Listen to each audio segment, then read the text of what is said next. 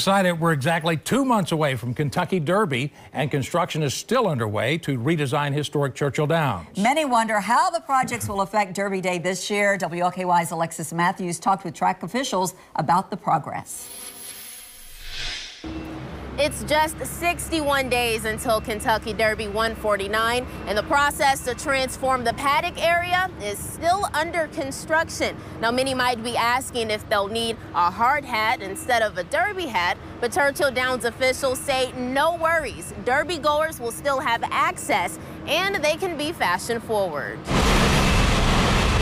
A $200 million construction project is underway to redesign the paddock area. It'll include a larger space and views of the historic Twin Spires. Churchill Downs officials reassure worried derby goers that a temporary paddock is being installed just in time for the spring meet and the Derby. Obviously, it's still going to be a work in progress, but the walking ring for the horses will be complete, and then we'll have a spacious paved blacktop area. Spokesperson Darren Rogers says derby goers should not anticipate any restricted areas due to construction.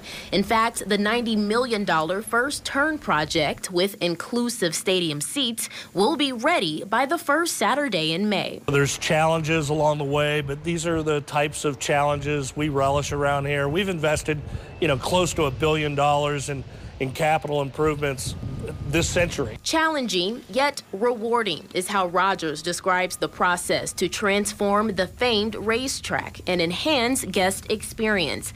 The paddock project marks the final phase of the multi-year plan that is set to debut at Kentucky Derby 150. Not only are we planning for Derby 149, but we're also looking ahead to the big celebration in Derby 150. So it's almost like planning two weddings at once. From Churchill Downs, Alexis Matthews, WLKY News.